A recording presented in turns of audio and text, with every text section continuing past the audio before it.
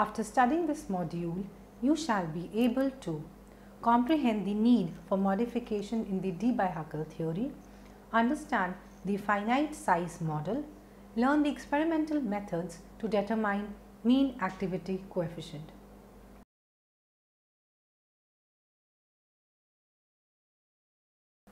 The Debye-Hückel theory proposed by Peter Debye and Erich Hückel is only applicable to strong electrolytes. Strong electrolytes are completely dissociated into ions when the parent salt is dissolved in water. There exist ion-ion interactions in the solution. In order to measure these ion-ion interactions, we need to study in detail about these interactions. Let us recapitulate the Debye-Hückel theory. In an electrolytic solution, ion-ion interactions are bound to operate. Further, the chemical potential change delta mu ii in going from a hypothetical state of non-interacting ions, that is a discharged state, to a state in which the ions of species I interact with the ionic solution, that is the charged state, was considered as a quantitative measure of these interactions. We also arbitrarily choose a reference ion, that is the central ion, from the assembly of ions. From the postulates of Debye-Hückel theory, these ion-ion interactions are assumed to be purely Coulombic in origin. Hence, the chemical potential change arising from the interaction of species I with the electrolytic solution is Avogadro's number Na times the electrostatic work W, resulting from taking a discharged reference ion and charging it up in the solution to its final charge. Mathematically, this is given by equation 1 as delta mu ii equals to Na times W. Further, we need to obtain the electrostatic potential at the surface of the reference ion. In order to obtain the theoretical expression for the potential psi reference ion, we need to understand the distribution of ions around a given reference ion. Debye-Hückel model treats only ion, that is the central or the reference ion, as a discrete charge, while the remaining ions in the solution are being smoothed out to give a continuous charge density. As a result, the negatively charged ions have a tendency to accumulate near a positive ion, while the positively charged ion accumulates near a negative ion. Therefore, the smoothed out positive and negative charge densities do not cancel out, but rather this imbalance gives rise to an excess local charge density rho r. The local charge density rho r fades off as the distance from the central ion is increased and thus dies away towards zero. Thus, the problem of calculating the distribution of ions in an electrolytic solution reduces to the calculation of the variation of excess charge density rho r with distance r from the central ion. The mean distribution of positively and negatively charged ions is spherically symmetrical. Thus, the excess charge density rho r was considered to be given by two equations. Number 1 is the Poisson equation in spherical polar coordinates as given by equation 2, that is rho r is equals to epsilon by 4 pi into 1 by r square into d by dr of r square d psi r by dr. Number 2 is the linearized Boltzmann distribution law as shown by equation 3 as rho r equals to minus summation ni naught zi square E naught square psi r divided by kt. We equate these two expressions 2 and 3 for the excess charge density and we get the fundamental partial differential equation of the Debye-Hückel model, that is the linearized Poisson-Boltzmann equation, that is the equation 4 given as 1 by r square into d by dr of r square d psi r by dr equals to chi square psi r, where chi square is equal to 4 pi by epsilon kt into summation of ni naught zi square E naught square. We assume that ions can be treated as point charges. Therefore, based on this assumption, the solution of the linearized PB, that is the Poisson-Boltzmann equation, turns out to be psi r equals to Zi E naught e to the power minus chi r divided by epsilon times r. This is our equation 6.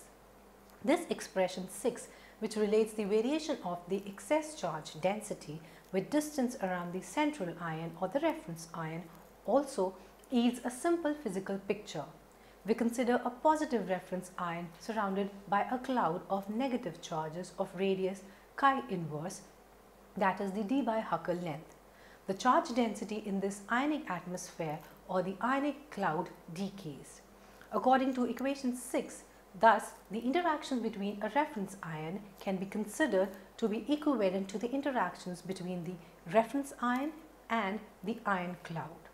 Hence, the central ion sets up a potential psi cloud that is equal to minus Zi E naught by epsilon chi inverse. This is our equation 7. In other words, the charging work can be obtained by integrating the potential at ionic cloud, psi cloud, from a state of zero charge to a state of full charge Zi E naught, and W is equals to minus Zi square E naught square chi divided by 2 epsilon. Thus, the energy of these interactions is given by equation 9 as delta mu I equals to minus Zi square E naught square chi Na divided by 2 epsilon. These predictions were checked using the empirical treatment of ionic solutions. In solutions of non-interacting particles, the chemical potential change in going from a solution of unit concentration to one of the concentration Xi is given by equation 10 as mu I minus mu I naught is equals to RT ln Xi. While on the other hand, in case of electrolytic solutions where ion-ion interactions are present, it is experimentally observed that mu I minus mu I naught is not equals to RT ln Xi. Let this be our equation 11. Thus, for electrolytic solutions, we use new terms, that is activity AI and activity coefficient gamma I, where AI is equals to gamma I into M. This is our equation 12.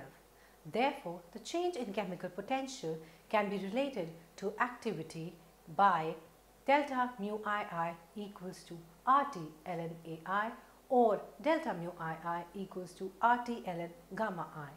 Gamma I accounts for the interaction of the charges. Thus, from the equation 9 and 14, we have RT ln gamma I equals to delta mu II equals to minus Na into Zi E naught square divided by 2 epsilon chi inverse as our equation 15, which is the Debye-Hückel expression for the experimentally inaccessible individual ionic activity coefficient. This expression is transformed into the Debye-Hückel limiting law, which determines the experimentally measurable quantity, that is the mean ionic activity coefficient. That is log gamma plus minus is equals to minus A into Z plus Z minus into root I. This is our equation 16, where A equals to 1 upon 2.303 into Na E naught square B divided by 2 epsilon RT, and B is given by 8 pi Na E naught square upon 1000 epsilon KT whole to the power 1 by 2. I is the ionic strength equals to half summation Ci Zi square.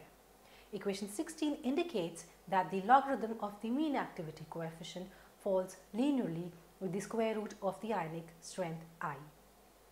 The Debye-Hückel limiting law was seen to be valid with experimental values of the activity coefficient at extremely low electrolyte concentrations, while the law failed at high concentrations.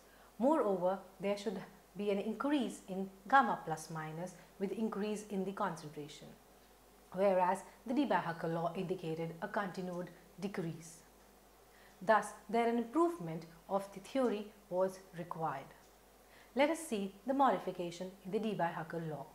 In order to improve the Debye-Hückel theory and make it valid at higher concentrations, we first need to focus on the assumptions we made at the beginning of this theory. Further, for the derivation of the Debye-Hückel limiting law, we had considered ions as point charges. The question arises that is it reasonable to consider ions as point charges?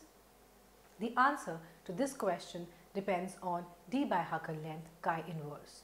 The mean thickness chi inverse of the ionic cloud depends on the concentration. Mathematically, chi inverse is equals to epsilon kT divided by 4 pi summation over I Ni naught Zi naught E naught square whole to the power 1 by 2. This is our equation 17. Therefore, on increasing the concentration of electrolyte, the mean thickness of ionic cloud chi inverse decreases, whereas at low concentration, the radius of the ionic cloud is 100 times the radius of the ion. In other words, at a very low concentration or for a low value of Ni naught, the charge cloud is diffused. Hence, with respect to a large ionic cloud, the reference or the central ion can be treated as a point charge. Thus, the results from Debye-Hückel theory are in accordance with experimental results. On the other hand, at higher concentration, it is only 10 times.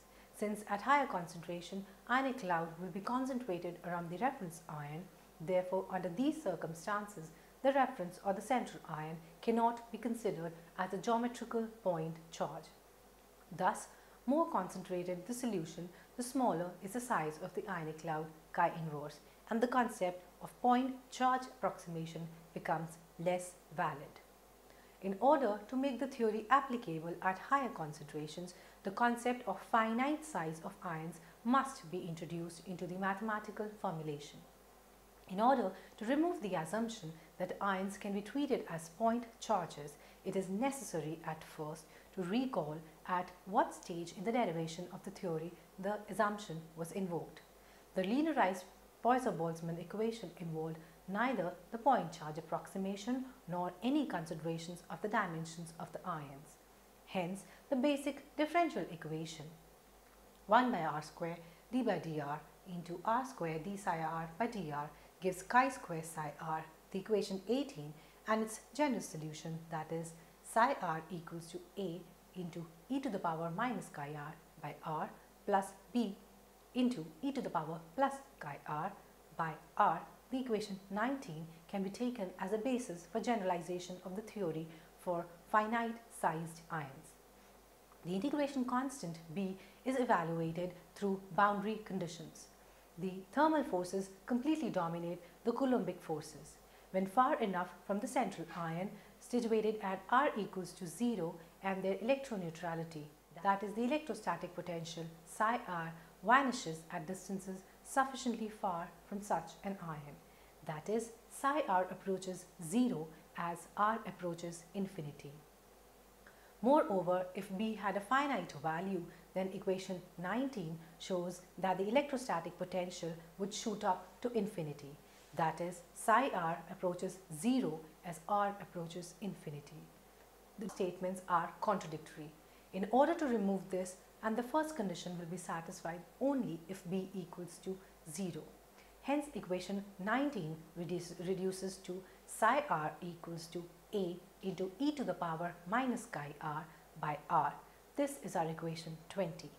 The charge dq in any particular spherical shell of thickness dr situated at a distance r from the origin is given as dq equals to rho r into 4 pi r square dr. The charge density rho r is obtained as given by equation 21. Using equation 20 in 21, we get equation 22 as rho r equals to epsilon by 4 pi into chi square into a into e to the power minus chi r by r. Thus, by combining the equations 20 and 22, we get dq equals to minus a chi square epsilon into e to the power minus chi r times r into dr as our equation 23. The total charge in the ionic cloud Q cloud is equal to minus Zi E naught as required by the electroneutrality condition, and on the other hand the result of the integrating dq. Thus we get Q cloud is equals to minus Zi E naught equals to integration from a lower limit to infinity dq dr equals to minus a chi square epsilon integration from lower limit to infinity of e to the power minus chi r times r into dr as our equation 24. The lower limit used for the integration needs to be investigated. If the point charge model, we used a lower limit of 0. It implies that the ion cloud commences from 0, that is from the surface of a 0 radius ion, and extends up to infinity. But in this present case, since the ions are considered to be of the finite size, hence a lower limit of 0 is not acceptable. The lower limit should be a distance corresponding to the distance from the center of the ion at which the ionic atmosphere commences. This is shown in figure where for a finite sized ion, the ion atmosphere starts at a distance a from the center of the reference ion. Thus, for the lower limit of integration, we use a distance parameter which is greater than 0. Symbol A be used for the ion size parameter. Thus, equation 24 transforms to equation 25. Using integration by parts to solve the integral, we get the equation 26. Hence, inserting equation 26 in equation 25, we get equation 27. Hence, we get A equals to Zi E naught by epsilon into e to the power chi a divided by 1 plus chi a as our equation 28. Using this value of A in equation 20, we obtain a new and less approximate expression for the potential psi r at a distance r from a finite sized central ion. Psi r equals to Zi E naught by epsilon into e to the power chi a divided by 1 plus chi a into e to the power minus chi r by r as our equation 29. Now we shall see the theoretical mean ionic activity coefficient in the case of ionic clouds with finite sized ions. In order to obtain the ionic atmosphere contribution psi cloud to the potential psi r at a distance r from the central ion, we utilize the concept of the law of superposition of potentials. Thus, we get psi cloud equals to psi r minus psi ion. Substituting the value of psi r and psi ion, we get psi cloud equals to Zi E naught by epsilon r into e to the power chi into a minus r upon 1 plus chi a minus Zi E naught by epsilon r, which can be further written as equation 30. In order to calculate the activity coefficient from the expressions RT ln gamma I equals to delta mu I as our equation 14 and delta mu I equals to Na Zi E naught by 2RT times psi, that is from ln gamma I equals to Na into Zi E naught by 2RT times psi as the equation 31. It is necessary to know psi, which is the potential at the surface of the ion due to the surrounding ions, that is due to the cloud. Since in the finite ion size model, the ion is taken to have a size A, it means that psi is the value of psi cloud at r equals to A. This is our equation 32. The value of psi cloud at r equals to A is flourished by setting r equals to A in equation 30. Hence, we get equation 33 as, by substitution of the expression 33 for psi equals to psi cloud at r equals to A in equation 31, we get equation 34. This individual ionic activity coefficient can be transformed into mean ionic activity coefficient through the same procedures as for the Debye-Hückel limiting law. Hence, the expression for log gamma plus minus in the finite ion size model is the Debye-Hückel limiting law, that is log gamma plus minus equals to minus a mod z plus z minus into root I as our equation 35.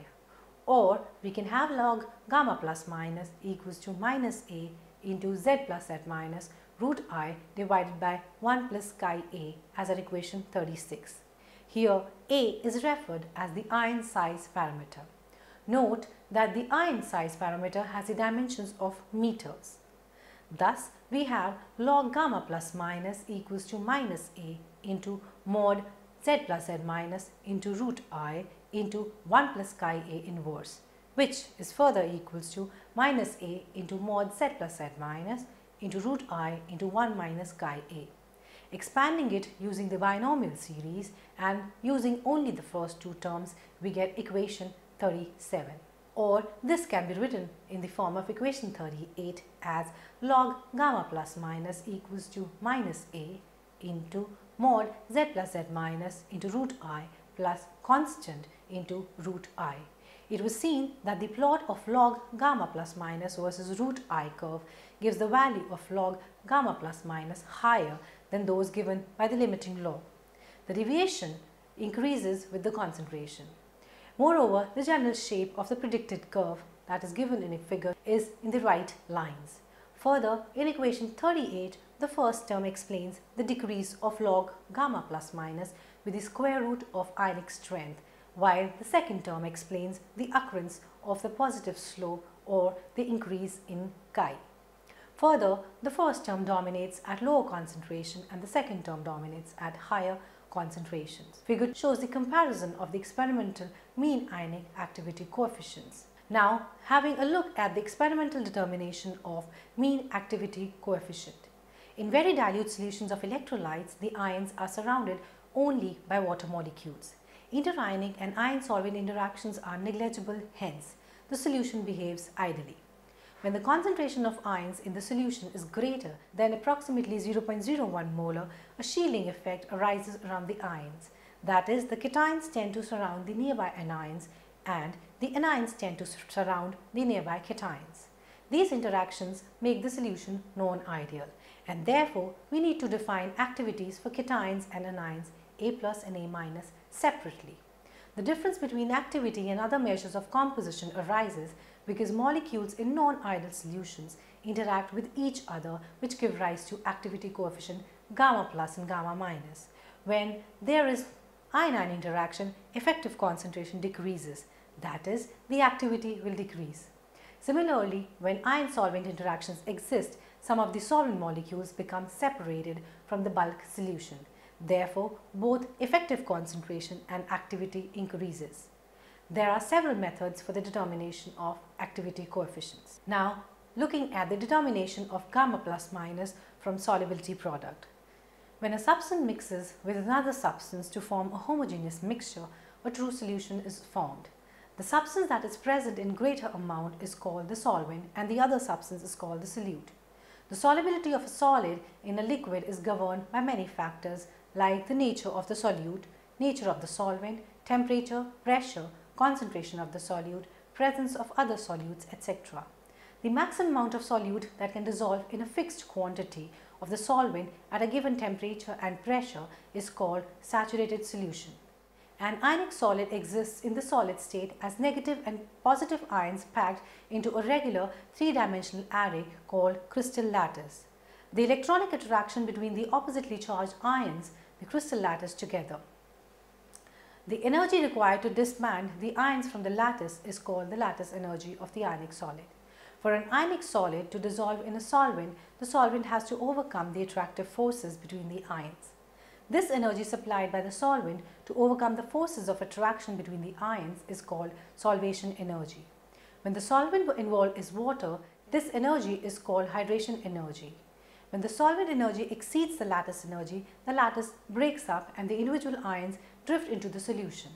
If the concentration of the ions is very low, they drift far apart from each other and there is virtually no interaction amongst them. Such a solution is called an ideal dilute solution. However, if the concentration of the ions is high, that is more than 10 to the power minus 3 molar, the ions are forced close together. The electron clouds of the adjacent ions interact with each other, leading to deviation from ideality. The effective concentration of the ions in solution is no longer equal to the actual concentration. The effective concentration of ion in solution is known as its activity. The ratio of the activity of an ion to its actual concentration is called as the activity coefficient. If the concentration of an ion is expressed in terms of its molality, that is the moles of ion per kilogram of the solvent, then its activity can be defined as A equals to gamma m. Equation 39, where gamma is the activity coefficient and m is the molality. Activity coefficient of individual ions can never be determined because in a strong electrolytic solution, only cations and only anions can never exist. Cations are always accompanied by anions and vice versa. Therefore, gamma plus and gamma minus cannot be determined individually. So, we define a new term, mean activity coefficient, which is represented as gamma plus minus. The mean activity coefficient gamma plus minus is a measure of ion-ion interactions in solution. Mathematically, it is given as gamma plus minus equals to gamma plus to the power x, gamma minus to the power y raised to power 1 upon x plus y as our equation 40, where gamma plus and gamma minus are the activity coefficient of the cation and anion respectively. Now looking at the solubility product, when the solution energy supplied by the solvent is capable to overcome the lattice energy of an ionic solid, the solid remains practically undissolved. Such a salt is called spherically soluble salt in that solvent. A spherically soluble salt dissolves to such a small extent that it always forms a saturated solution. A dynamic equilibrium exists between the undissolved salt in the solid state and its dissociated ions in the solution. Considering a spherically soluble salt AB in the solution, which dissociates into A plus and B minus ions, the equilibrium constant of this reaction is given by K equilibrium is equals to A activity of A plus into activity of B minus divided by activity of AB as our equation 41, where A of A plus and A of B minus and A of AB are the activities of A plus, B minus and AB respectively. The activity of a solid is arbitrarily taken to be unity. Therefore, equation 41 can be written as K equilibrium equals to A of A plus into A of B minus as our equation 42. The activity of the ions can be expressed in terms of their concentration as activity coefficients. That is, K equilibrium is equals to Ca plus into gamma A plus into Cb minus into gamma B minus, or K equilibrium is equals to Kc times gamma plus minus square as our equation 43, where Kc equals to C of A plus into C of B minus and gamma plus minus square is gamma plus into gamma minus as our equation 44. The equilibrium constant in this case is known by a special name and symbol, that is the true thermodynamic solubility product Ksp. Kc is the classical solubility product obtained by determining the actual concentrations of the ions in solution. Gamma plus minus can be determined from the extended Debye-Hückel law, that is Ksp equals to Kc into gamma plus minus square as our equation 45. Now looking at the determination of mean activity coefficient from electrochemical cell potential. The deviation of a solution from ideal behavior can be represented by means of activity coefficient gamma. The activity coefficient based upon molality m is defined as gamma equals to A by m, where A is the activity. This is our equation 46. An ideal solution is defined as one for which gamma is unity, but for a non-ideal solution it differs from unity. However, even for non-ideal solutions in the limit of zero ionic strength, the activities of ions are equal to their concentrations. The activity coefficients thus become unity in the limit of zero ionic strength. The ionic strength I is defined by the expression I equals to half summation mi/zi square as our equation 47, where mi is the molality of the ion and zi is the charge of the ions of type I. The Debye-Hückel limiting law predicts the mean ion activity coefficient gamma plus minus by the equation as log gamma plus minus equals to minus a z plus z minus into root I as our equation 16, where zi and z plus are the charges of anion and cation respectively. The constant A has the value of 0.509 at 25 degrees Celsius for aqueous solution. For a 1:1, that is a uni-univalent electrolytes, I is equals to m, and therefore we get log gamma plus minus equals to minus a root m as our equation 48. But the Debye-Hückel limiting law is valid for only very dilute solutions. In practice, deviations from the limiting law become appreciable in the concentration range from 0.005 to 0.01 molar. Guggenheim has shown that the mean activity coefficient obeys the following relation up to 0.2 molar concentrations for 1:1 electrolyte.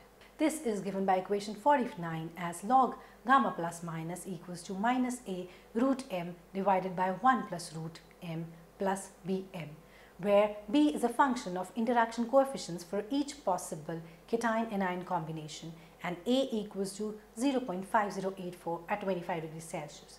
There are several methods for determination of activity coefficient. The measurement of electromotive force of a cell is one of the convenient methods. Consider the here xm means that different molarities of HCl solution are used.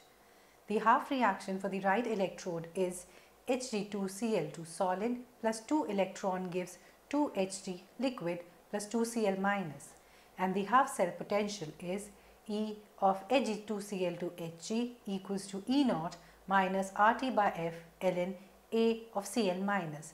This is our equation 50. At 25 degrees Celsius, E equals to 0.244 volts minus 0.05915 log ACl minus. This is our equation 51. The left side is the quinhydrone electrode. The electrode reaction is half Q plus H plus gives half QH2. The nearest equation is E QQH2 equals to E naught minus RT by F ln A of QH2 raised to power 1 by 2 divided by A of Q raised to power 1 by 2 into A of H plus. This is our equation 52. In a saturated solution of quinhydrone, the concentrations of quinone and hydroquinone are equal and the activities are equal.